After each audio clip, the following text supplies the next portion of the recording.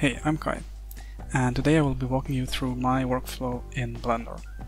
All the models you see on screen here I made in AssetForge, and I then put into Blender and I rendered them. And in this video I will show you the steps I take to achieve this specific look, and I hope it's helpful for you. Here we are in Blender. I'm using Blender 2.8. If you're following along in different version of Blender, there might be some minor differences. Also, I will be assuming you have some basic Blender knowledge. Alright, let's get this show on the road. First things first, we're going to change some of the default settings.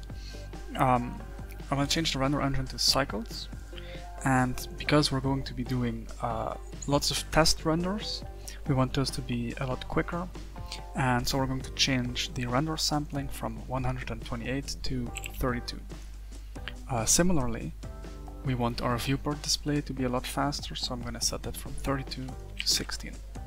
Alright, wonderful.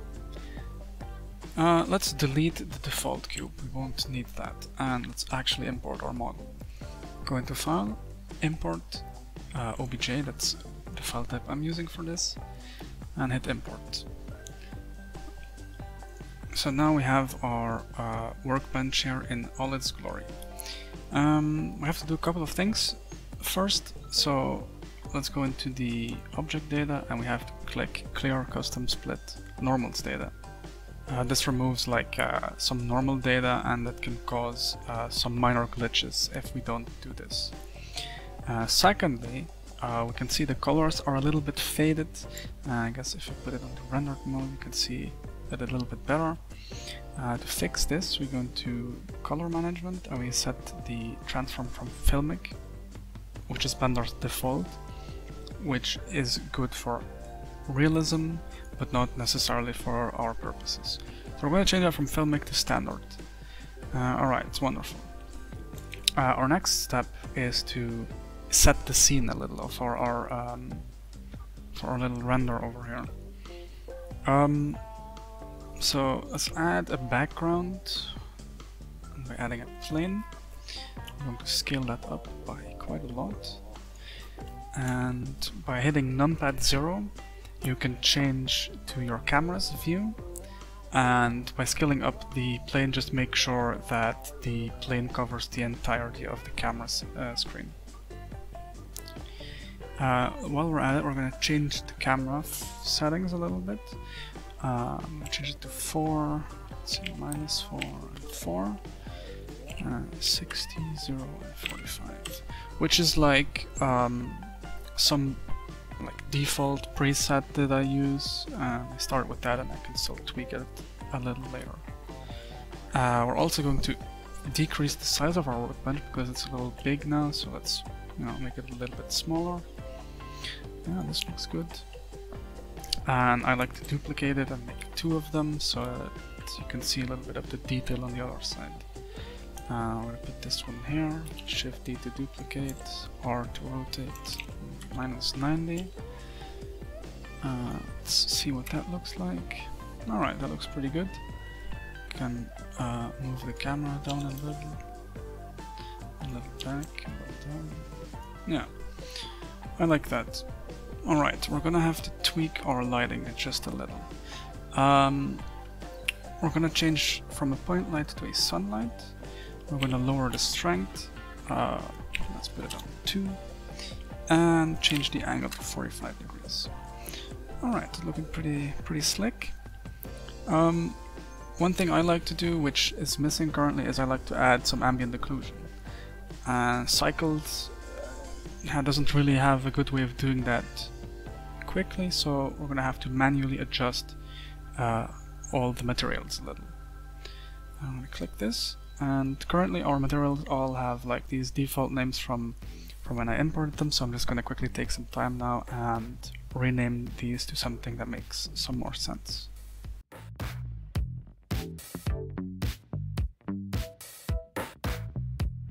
Alright, perfect. Now that we've got some material names that make a little more sense, we can move on to adding some ambient occlusion.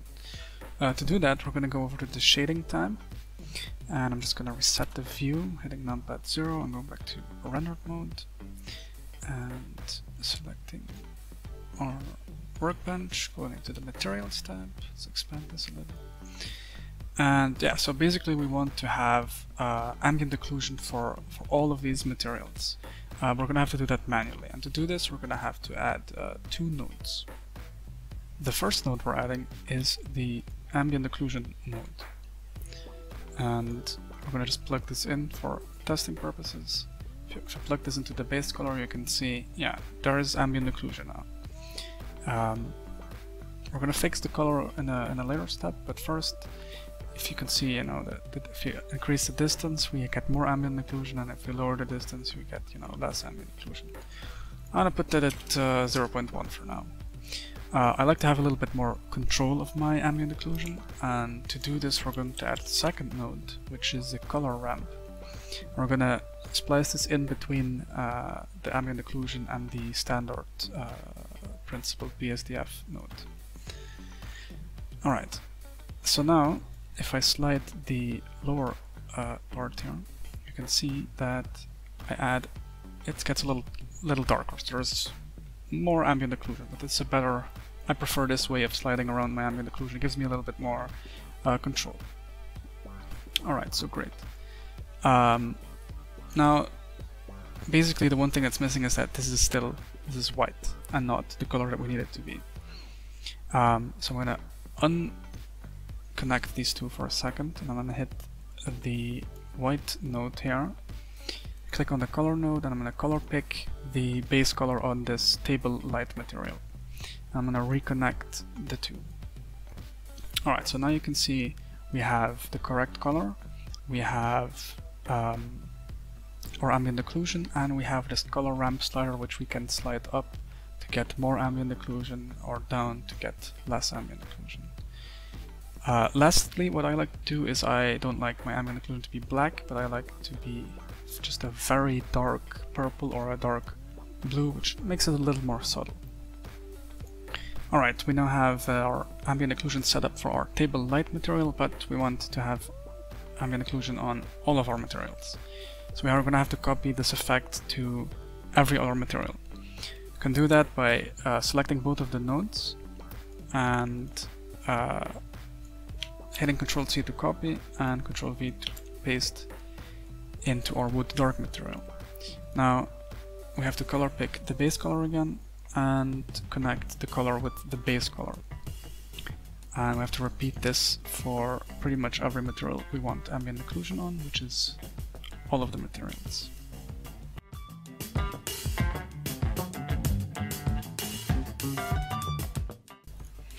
Alright, perfect. So now we've got ambient occlusion on every single material. We've got it all set up. Great. Let's move on to the next step. Actually, before we move on, let's go ahead and color our background a little. So we're gonna select our plane and we're gonna add the metal blue material to the background. Just to avoid any confusion later on, let's duplicate the material and let's call this background. Alright, great. Alright, let's head on over to our layout tab to see what our render looks like. Alright, it's looking pretty good. I think it could use a little more lighting. So let's go ahead and add that. Let's go to a light, let's add a spotlight. Let's put this a little bit higher. Yeah, sure. And it doesn't do anything right now because the power is set way too low. So we're gonna set that to like 600. Alright, that's cool, like a little spotlight here. Let's go ahead and increase the blend to 100, which sort of softens the edges a little bit. And let's add another light. Let's add a point light. We're going to put up 2 meters into the air, yeah. And we're gonna set that to, and let's go ahead and set it to 50, because we just want the backboards here to be lit a little more. So if I just disable this for a second, you can see that this is a little dark, and you can see if I just enable and disable this a little, you can see that it adds a lighting right there. Alright, that's pretty nice. Yeah, let's go ahead and do a test render. See what it looks like by now. Alright, looking pretty cool.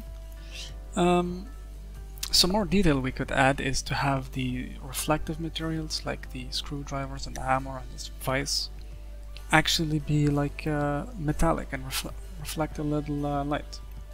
So let's go ahead and do that. Let's go back into the shading tab. Let's click our model. Let's see. Okay, so this metal blue definitely needs some reflectiveness. You can achieve this by lowering the roughness to, I guess, almost 0, turning the specular way up, and the metallic a little bit. Let's have a test. Alright, yeah, you can see, especially in the vise here, you can see it reflects the table a little, and it receives more light basically, so it looks a little brighter. Alright, yeah, it looks good. So we're gonna copy this principled BSDF material and we're gonna apply it to all of the things that should be a little metallic. So this metal material, let's just delete this, plug in this,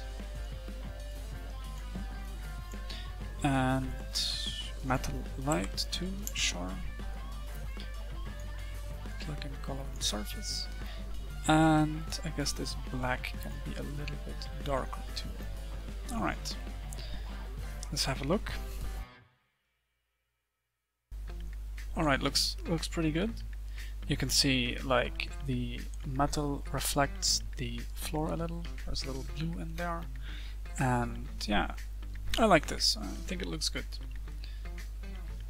Alright, I think we're almost ready to render, but before we do, let's change to the layout tab again. We're going to change a couple of things. Basically, I like to have my renders feel a little more cartoony, and one way to achieve that is to have a little more contrast. So under color management, where it says look, I like to put it to either one of these 3 options. Let's go for high contrast for this, and you can see like it adds some contrast, but it also makes the whole image pop a little more. It's just a personal preference, you don't have to do this, but it's just how I achieve these looks that I like.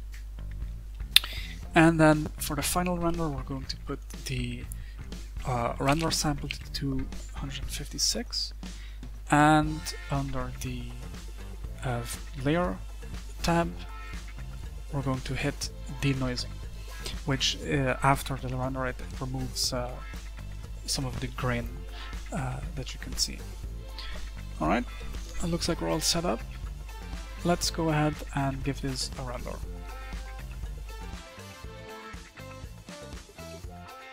Alright, so there we have it, the final render. Just one thing left to do, which is hit image, save as, and we're done. I hope this video was either entertaining or helpful to you, and if you have any questions or suggestions on what you would like to see next, feel free to drop a comment below. Anyways, that's it for me. Thanks for watching and goodbye.